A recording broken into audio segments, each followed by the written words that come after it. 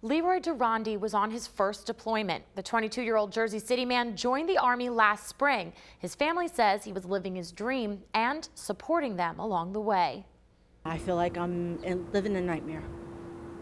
It doesn't seem real right now. Jennifer Owens still can't believe that her brother, Leroy Durandi, is gone.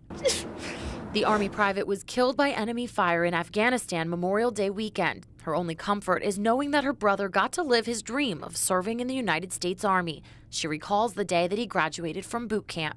It was exciting, when he calls his name, he just stands there very straight, he has that straight face, and then he calls out his name and is very loud and very proud. A selfless young man who recently suffered the loss of his mother to cancer. It was after her death that Leroy joined the Army last spring. Jennifer says to serve his country and his family. He helped out a lot, He helped us financially when we needed anything. But still, he knew how to have a good time. His sister says he was a shy kid, but here is Leroy busting a move. When he smiled, it lighted up the room.